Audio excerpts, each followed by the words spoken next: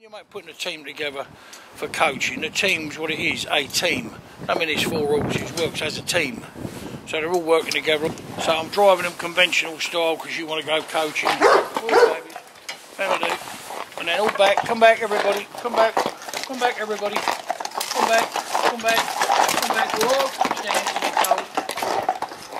These horses have not been out this yard in a team. You understand what I mean? We just this second put them together. We've done groundwork with them, with pairs, driving them, you know, up on this vehicle. So anyway, this is the start of it, putting them together as a team. Everybody that has horses broken thinks, oh, it's just a matter of putting them together, it has nothing to do with that. Any mug can put them together, but if you want them to float as a team, yeah, and when you speak to them, you can speak to them individually and they'll answer you and go, that's where the, you know, the time is. But it's only been a week and here we are ready to go with 4. They're in and they're going, but they've got a bit to do yet, you know, well, quite a bit to do. I don't know how much you know, to put a team together and get a team working properly takes a fair time. Oh, steady my baby, steady. That's it my boys, much better, steady boys, steady.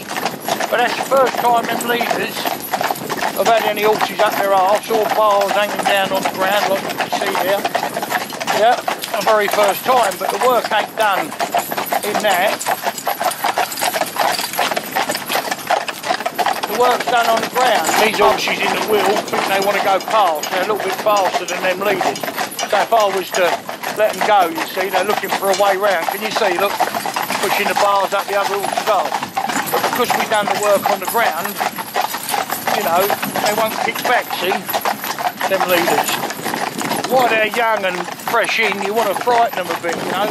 Make sure you've got something, I've done my groundwork right. You know, I don't even know that at the moment, but I want to go, like, if something happens, come over there. You want them how you want them. So,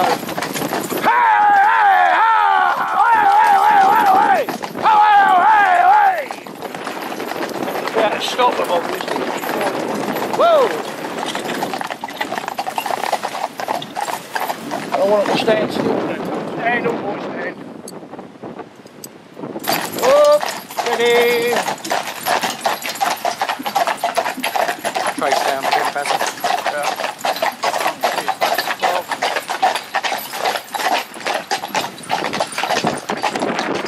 See the whole carriage kept over the right side of the road. All this shit and that, you know, shrubs and mounds also.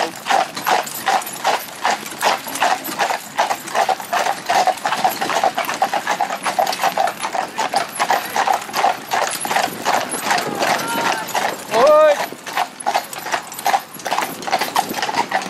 Look up. Look up. It's all good.